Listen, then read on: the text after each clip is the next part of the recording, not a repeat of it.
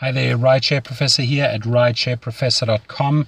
I bring you the top spots that statistically make you the most money in a city. Today we're talking about El Paso, and the tip that I can give you is the UTEP Campus area. Why? Because there's a high concentration of students, people in a small area, and UberX and the basic Lyft category are always busy there. You know, as long as there are no holidays and there's students around or teachers, there's a constant in and out of people. So please leave your feedback, good or bad. Did you make money here? Was it busy for you?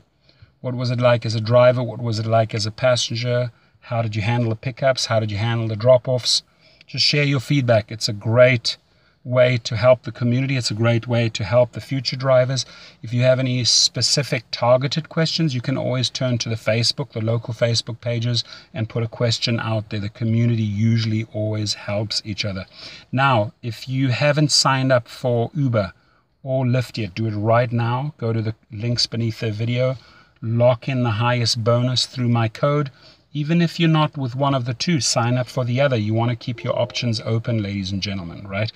You want to maximize your profits. So sign up there, and then you can contact me and say, hey, Rideshare Professor, show me how to work smart, not hard. Show me how to make 20 to 30% more in that city. So I welcome your feedback in the channel. I'm excited to hear from you.